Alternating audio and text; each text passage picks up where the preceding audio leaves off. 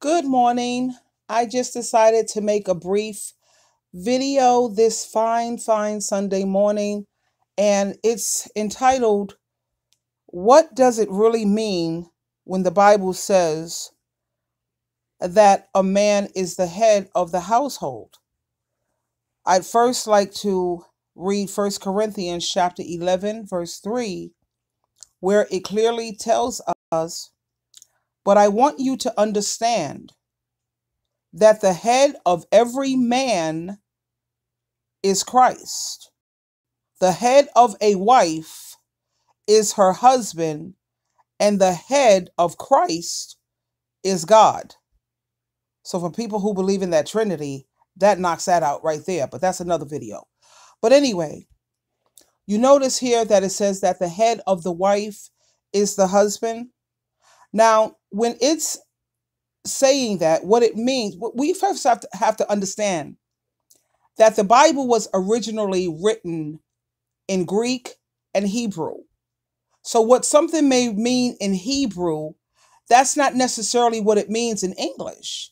So, people have got to know how to translate that correctly. Let's just start off with that. Now, when the Bible says that the man is the head of a woman or the head of his wife, it means that if she is confused about something, she should go to her husband and ask him to help her resolve the problem. He is the source that she would go to when she's confused about something.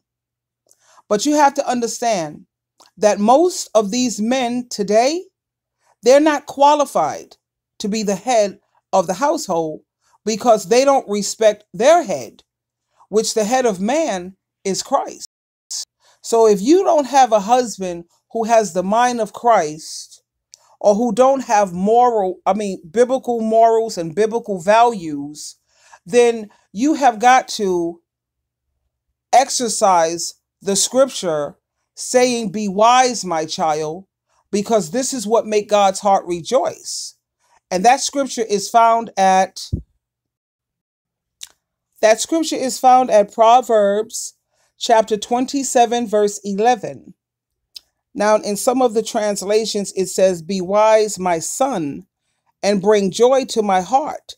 Then I can answer anyone who treats me with contempt. But when you read it from different translations, it says, Be wise, my child. So that applies both to women and men. And it says, And make my heart rejoice. Then I will be able to answer my critics. Okay? Be wise, my child, and bring joy to my heart, so I may answer those who taunt me. That comes from another translation. But the point is, it's constantly telling us to be wise. So if you have a partner who do not make wise decisions, if you have a partner whose head is not Jesus Christ, then you are under obligation to follow God's law over your husband. Because if he's making decisions that's only going to benefit him, which is one of the reasons I have a problem with trying to follow a man's lead, because this day and age, a lot of these husbands are selfish. They're not doing what's best for the family. They're not doing what's best for you and him. They're usually doing what's best for them. So you have to be very, very careful with how you understand these scriptures. And please keep in mind, it's nice when you have an interlineum. An interlineum, it translates, it shows you exactly what each word means in Greek and in Hebrew.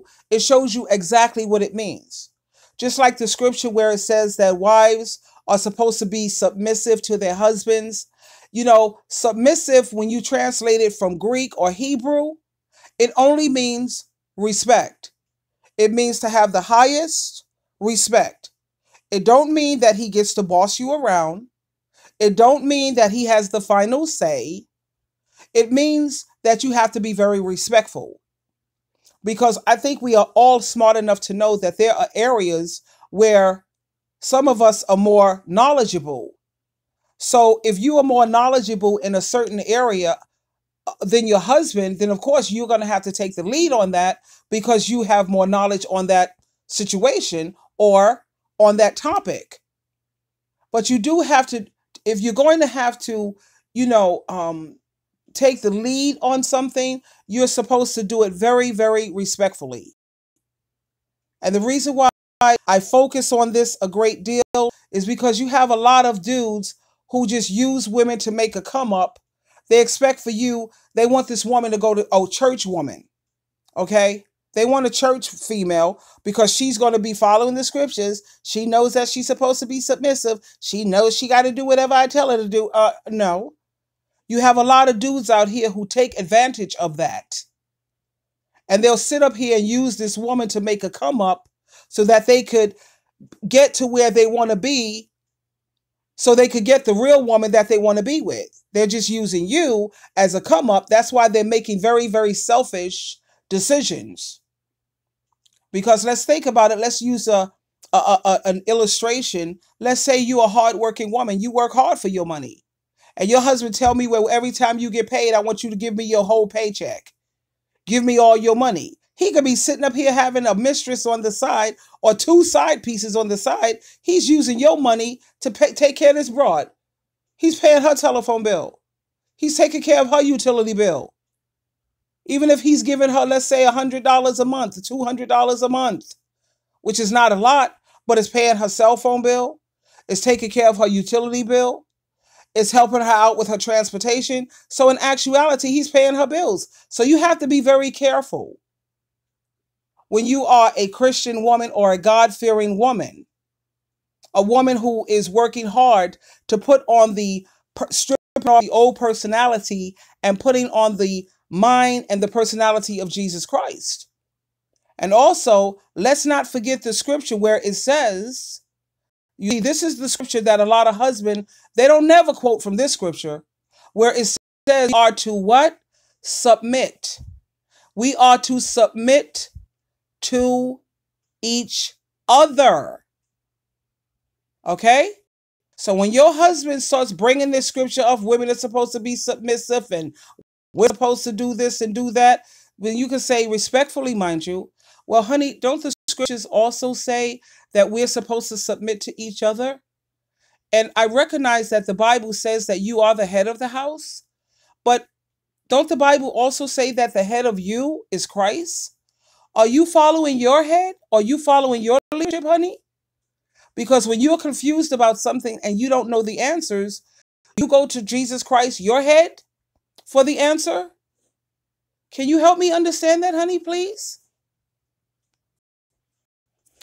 So yeah, that scripture to submit to each other is found at Ephesians chapter 5, verse 21, where it says that we are to submit to one another out of reverence or respect for Christ. That's what it says. So in closing, it is so important that when you're reading the Bible, not to take the scriptures out of context. I always say, first of all, read the whole chapter, because you have a lot of people who they like to just throw out a verse, a chapter and a verse, and then they take it to they use that to try to prove their point or what have you. No, it is very important for you to read the whole chapter. Anyway, that's all for now. This is Sheila Trulove, always loving you, and I hope you have an amazing Sunday morning. I know I'm looking forward to my Christian meeting at 12 o'clock. I hope you attend your Christian meeting too. Have a great day, my darlings. Bye for now.